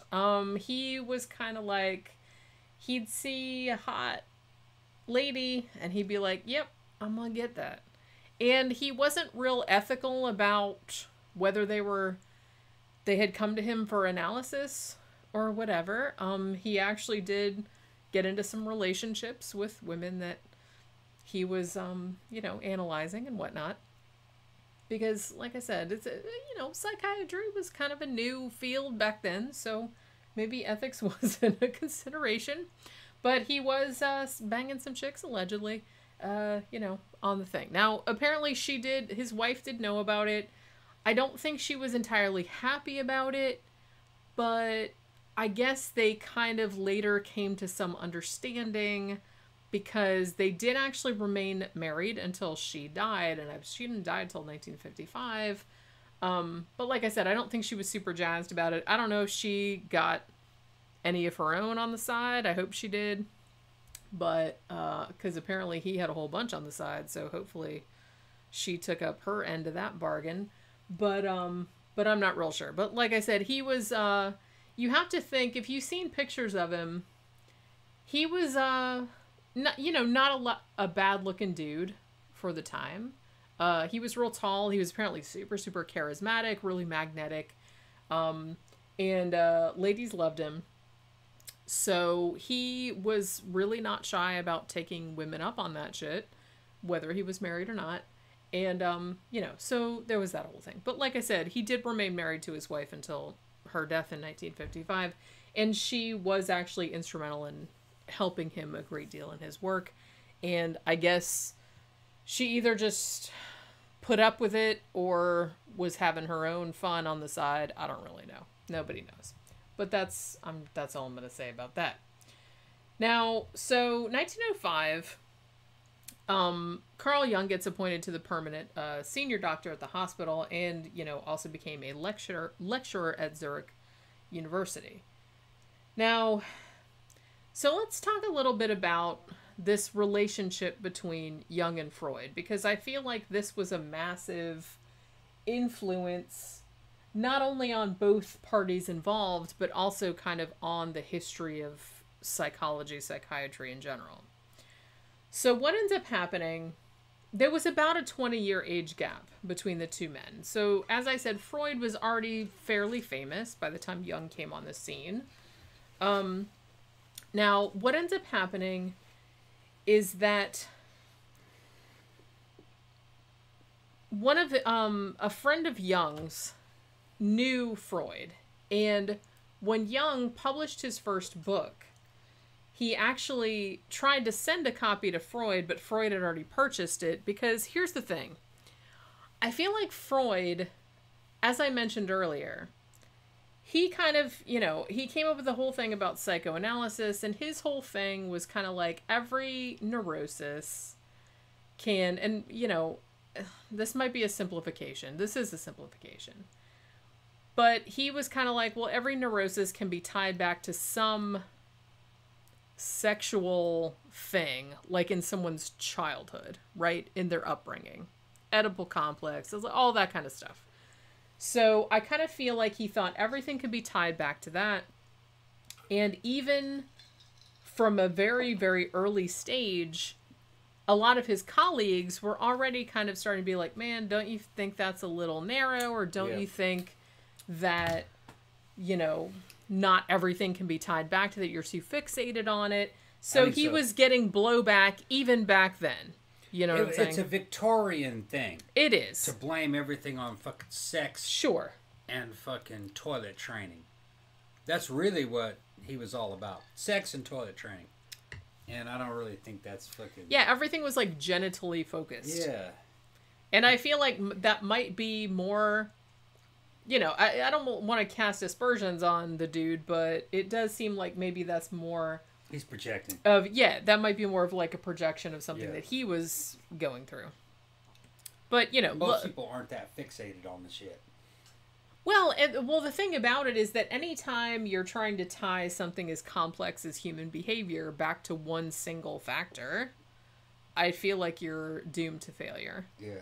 Because humans are very complicated creatures. And, whatever you have going on in your life, whatever negative shit that you have going on, I don't think that there's ever... It's never just like a one-to-one thing. Never. It's always an interaction of shit you have going on in your brain, shit you have going on in your family, the shit that's going on like in the wider world. There's just all kind of so many different things like interacting to a point where you can't really separate what the exact cause is. You know what I'm saying? So I feel like anytime you're trying to be like, oh, well, you have this particular neurosis because your mom didn't breastfeed you enough. Yeah, I mean, anytime you're trying to like, that's very reductive. Right. And I feel like even at the time, other people were getting on Freud's case about that. And even Jung, as much as he admired Freud, I think even he got to a point where this is too limiting, and he had to come, and which I think led to the rift between the two of them, which did happen later on. Like, they worked together for about 6 years. When you think about it, though, because I can remember my reaction to this shit when I first heard about it. Well, you are having this problem because back when you were a baby, your mama said this and this. It almost kind of like sounded like maybe it'd be plausible because it was so meticulous. Well, you know and what I'm talking about? Easy. You're like, it's very easy way. You're like, maybe that's, but that's not the way life is. You know what I mean? That's just not how life is. Well, yeah. He's overdoing it. Well, like I said, You and know? I can see why Life is too long. Yeah. There's too much time involved in it. You know what I mean? To trace your problem back to a single to one thing. You know what I mean? That took 2 seconds. That's not the way life is. That's what I mean, and Yeah. I feel like we've hit on this a little bit when we talk about serial killers and we talk about their upbringing and blah, blah, blah, and we talk about nature, nurture, all that kind of stuff. I just feel like the reason that no one has come to kind of a specific fucking answer to all this is because there isn't one. It's just, it's too complex to be prized apart. Humans are not digital. That's what I mean. It's not a thing where it's like, you know, hey, like your mom fucked up your toilet training or she looked at your genitals funny or something like that one time and subsequently You're like you this became now. a kleptomaniac Yeah. or whatever. It doesn't work that way. It doesn't work like that. Yeah. You know, everyone's life is just this huge panoply of a million different influences, a million different, and like I said, it's shit you think, it's shit the outside world, it's your cultural context, it's your family, it's everything. Yeah, your mom looked at your junk, and that's why you're fucked up. Okay, that's like a fucking really good fucking pat answer to your problems. All right, but when you really look at it, that's the same kind of shit L. Ron Hubbard was telling people. That's what I mean. Like, I understand. So life is not that fucking simple. And that's the thing. And I understand humans are very... Yeah. They really want there to be an easy answer to everything. That's not how it is. It's like, look, I can take this pill and I'll lose weight. Or I'll buy this particular piece of exercise equipment and I'll lose weight. You know what I mean? Yeah. People want easy solutions to their problems. But I hate to tell you, there isn't. Yeah. There just isn't that. But it's very attractive to people to want that, though. Yeah. The truth is that you're fucked up because it was a long time of things fucking you up, and you reacted in a fucked up way, so you are fucked up. That's the truth of it. That's the truth of the matter. And you gotta unfuck yourself. The silver lining in that is that everyone is fucked up to a certain extent. We're all fucked up. You better it's unfuck yourself. No, that's what I'm saying. It's I know it might not be that comforting for people, but it's like, look, everyone's fucked up to a certain degree. Everybody. We're all humans. No one's perfect. Everyone's got bad shit going on. Everybody. Just have fun. Just you can't worry about it too much. Much. You can't, you know. I'm just saying. Yeah. I know it sucks. Everything sucks. Just don't worry about it. It's, you know. It'll be all right. It'll be all right, and you don't live that long, even if it isn't going to be all right. You don't live that long anyway. Well, that's good. You know what? You know what's weird? It's like this is something that I know this is like strange, and maybe this is just me. Yeah. But sometimes, like if I get real upset about something, this actually makes me feel better. I always feel like if something went wrong and I feel really bad about it, I always think to myself, okay, in the grand scheme of the universe, as in going back to like the fucking time when the asteroid hit the Earth and like wiped out all the dinosaurs and shit like that. In 50 years, will anyone give a shit about this? Will anyone remember me? Will anyone... And you know what? It's like, it's kind of comforting. Yeah. Because you kind of think... It seems like a big deal right now. It's like, oh my God, it's the end of the world, blah, blah, blah. But it's like, if you put things in context, if you put things in perspective like that, It's like, look, no one's going to care. No one's going to remember. No. Actually, even a year from now, no Yeah. one will remember. And it's fine. It blows my It's fine. It blows my fucking mind. You're fine. I'm 51 years old. I feel young as shit. 20 years goes by like nothing. It goes by quickly. All right. 20 years will be 71 years old. When I was growing up, that was an old fucking man. That was a real old man. I can't believe it. I can't believe it. And I know that a lot of you are the same age as me out there. Well, I think that It's just everybody like, goes through that what? because nobody can believe. Yeah, that it Everybody went by that has, fast. yeah, well, and everybody has this weird conception of themselves Yeah. as they're going to be the exception to the rule. No. I feel like everybody feels like that. Yeah. Everybody Yeah. feels like that, right? You weren't made to live that long, and maybe that's a good thing. There's like, what? I'm getting old and Yeah, decrepit? yeah. What the? This wasn't supposed to happen to me. Yeah. It happens to everybody, though. Yeah. But I feel like everybody goes through that.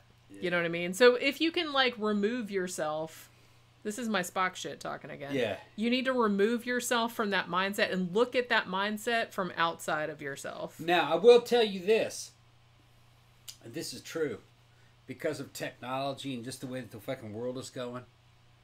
51 is not what 51 was back in 1920. Well, yeah, it's not the same. It's not the fucking same. I mean, I will say that. I did hear some people saying that the people that are alive today could live to be about 120 years old, and that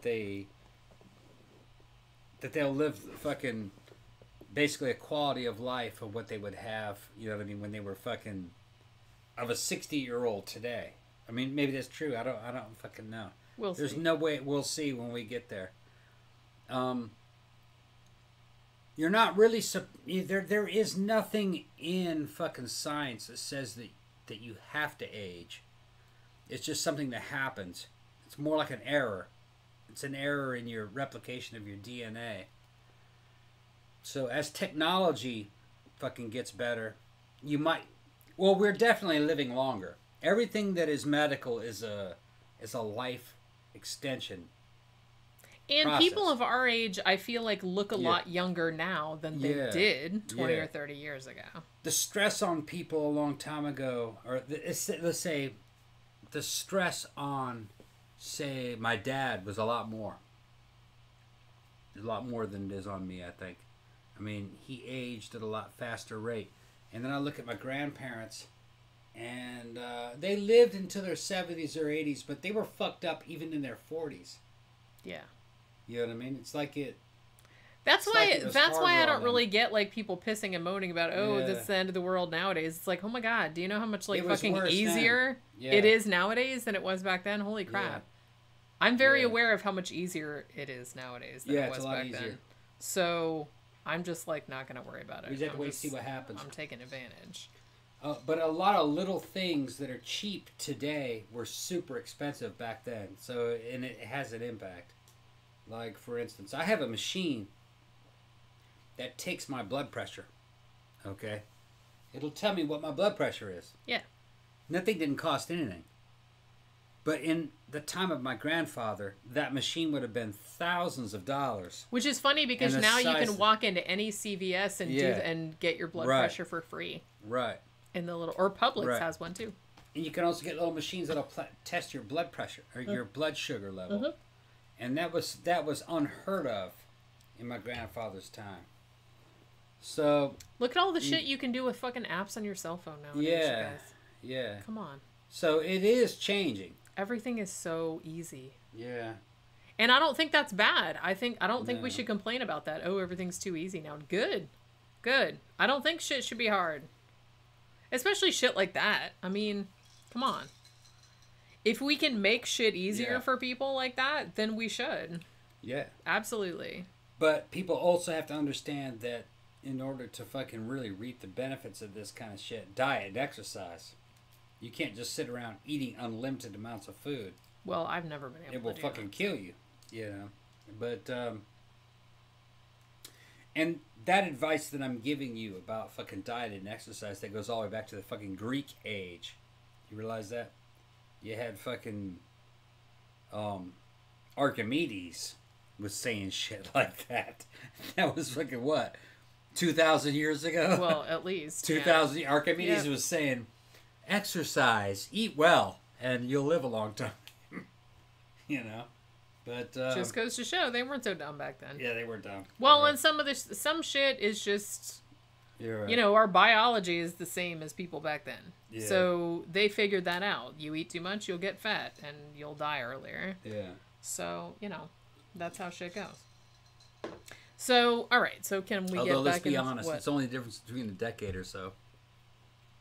I mean, it's not like you can save yourself a fucking 1,000 years of lifespan. Well, yeah, I mean, I you're mean, still but- going to die, but the thing about it is that, You might get an extra 10 years. and you have to think, too, that it's not just, like, the length of time, it's, like, the quality. The quality of it. Right. I mean, you don't want to live, like, 20 years on a fucking ventilator, obviously. Right.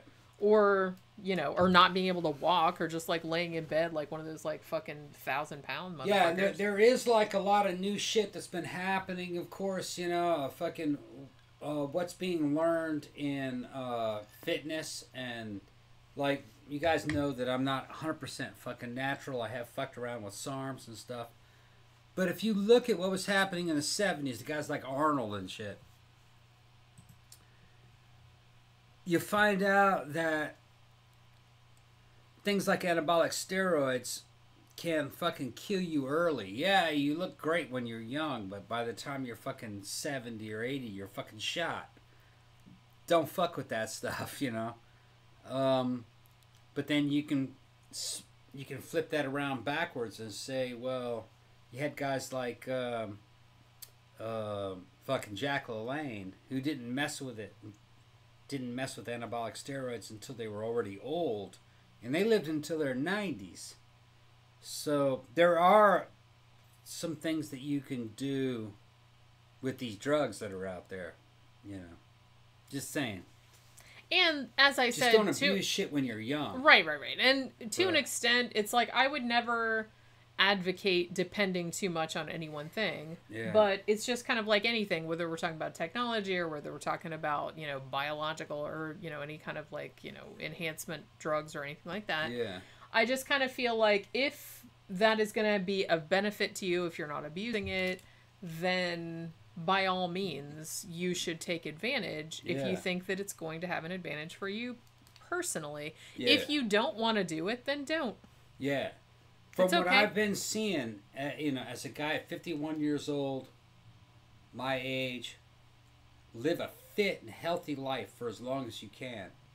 When you start getting into your fucking 50s, if you have to mess with those anabolics and all kinds of weird fucking drugs, I think that will extend your life. There's fucking, there's some evidence of that. Some guys have lived a long time, but you don't want to take that early. It's Yeah, towards I can. the end. Yeah, I kind of Towards the feel end. like you said, I feel like people that took steroids and shit like that when they were younger. It fucked them up. Yeah, I feel like if you're gonna do that, wait till you're already old and When then you do have less to risk, it. Yeah. and Because you'll see more. Seem Well, like you'll see more advantage from it. yeah, it seemed like they had like bumped themselves up to be at a certain fucking hormonal level for longer. Yeah, they died in their 90s, but what's wrong with that? I mean, Dying in your 90s that's is longer than a fucking- lot of people right. live. And a guy like fucking Jack was fucking in great shape in his late 80s. You know what I mean? Like, yeah, he looked good. He was strong his whole life. So, you're going to die anyway. I mean, at this Yeah. point, I'm kind of like ambivalent You're about. going to die anyway. Yeah, I'm ambivalent about what age I die at. Yeah. I don't really want to. I don't really want to suffer. I don't want to be to a point where it's just like I just feel like crap all the time. Yeah. And I just feel like I'm going on for the sake of going on. I think that's pointless. But if I was able to somehow, without having to like fucking kill myself, you know, ironically, you know, to live longer, if I'm still feeling good, then shit, I'll just like keep on trucking. Yeah. Everybody's talking about what we're talking about right now. You know. Yeah. Well, I'm just saying, we're talking about like some, you know, fucking shit here. So So all right. Jenny, What? you shooting Tom up with roids? No, I'm not on No, steroids. he's not on steroids. Yeah. They're kind of like, they're not steroids. They're Right. I did take some SARMs. yeah. Okay, which are what? Explain that to people. SARMs are selective androgen receptor modulators. They have a steroidal effect, but they're not steroids. Here, They make explain you that. I'm going to think, go to the bathroom. Yeah. They make your system think that maybe you took something that was steroidal, but it's not. It's just activating the fucking receptor. They're not illegal. They are illegal, but they're not for human consumption. That's what they say. It's a research chemical. Now, some people would say, "Well, would you take steroids?" Yeah, fucking right. I would, but it's not really time. In my in the way I'm thinking about it, you should take steroids in your final decades. You know what I mean?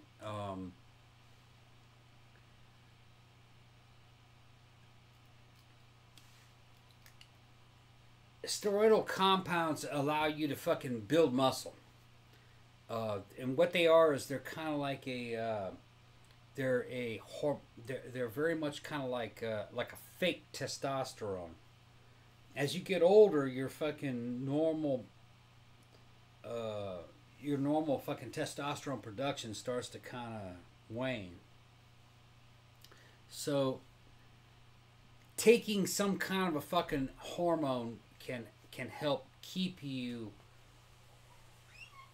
in good health. That's a good way to put it. I wouldn't probably take steroids off the bat.